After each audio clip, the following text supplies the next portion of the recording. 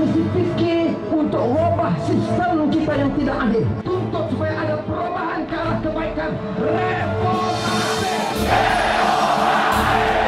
Reformasi!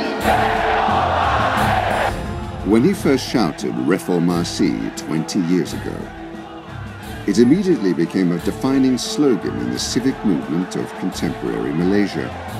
It also marked a watershed moment in Anwar Ibrahim's destiny.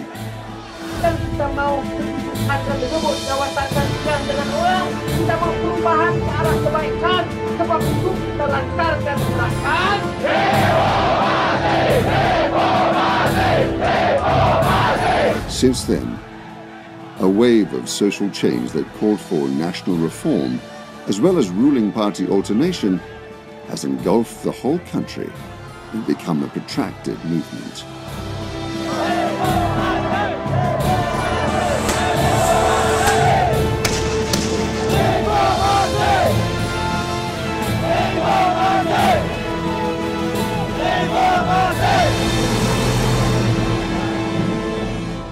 It is a clamour for reform, that Malaysia need to mature as a democracy, because the country was known to be blatantly corrupt and grossly unjust.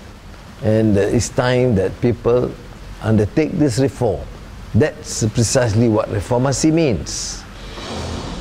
Starting as a radical Islamic student, Anwar made a great leap from being a youth movement leader to becoming the deputy president of the ruling party UMNO and even the deputy prime minister of this country.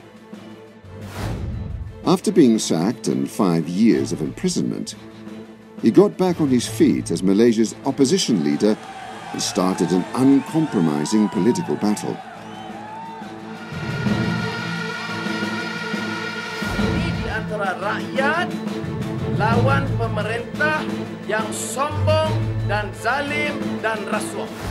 In the 2008 general election, he successfully engineered a political tsunami. The opposition alliance, led by him, captured the ruling power of 5 federal states and denied the ruling coalition's 2/3 parliamentary majority.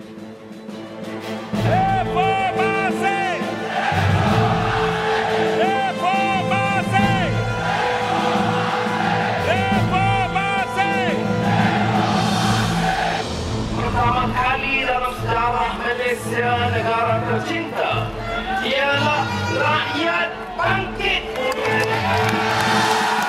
In 2013, he led the opposition alliance into the general election again and obtained more than half of the total votes cast nationwide, which posed a serious threat to their ruling power. Although he failed to overthrow the UMNO government, it paved the way for Malaysia's historic regime change in 2018.